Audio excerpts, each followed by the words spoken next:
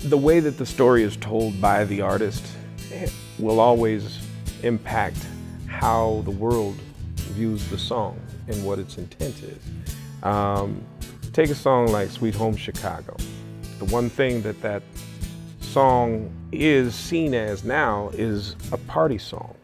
It's seen as a celebration of Chicago versus the intent of the original song by Robert Johnson was the story of a guy trying to pick up a girl in a bar or somewhere and convince her to leave the man she's with to go with him to Chicago. The way that that song was originally delivered, you know, baby, don't you want to go? There's lots of work to be had in Sweet Home Chicago. That song, those lines are impactful because it's his story. We're not from the Deep South trying to figure out how to get up here so that we can make an impact, so that we can make a better life for ourselves, you know? But in its original form, that's what it was. I get to tell you about the great stuff that's here. I get to tell you, I get to ask you, you know, I say 1 and 1 is 2, 2 and 2 is 4. If you didn't come to party, take yourself out the door, you know? So come on, baby, I know you want to go to this sweet old place, Sweet Home Chicago. Come on, baby, don't you want to go? Oh, to that land of California. Oh, Sweet Home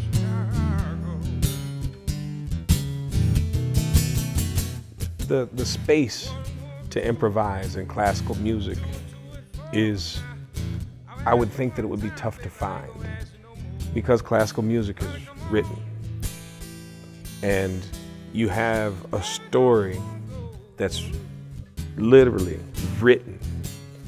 And so this is the way this story goes. But the beauty of music is that it's just moving air.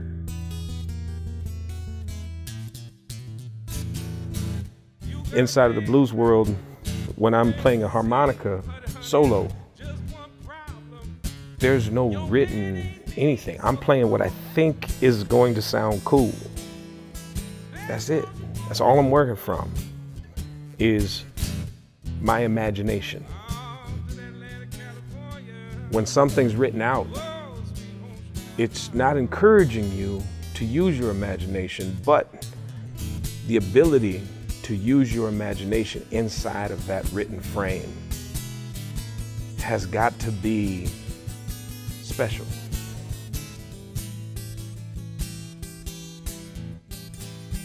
My initial reaction was real simple. It was, wow.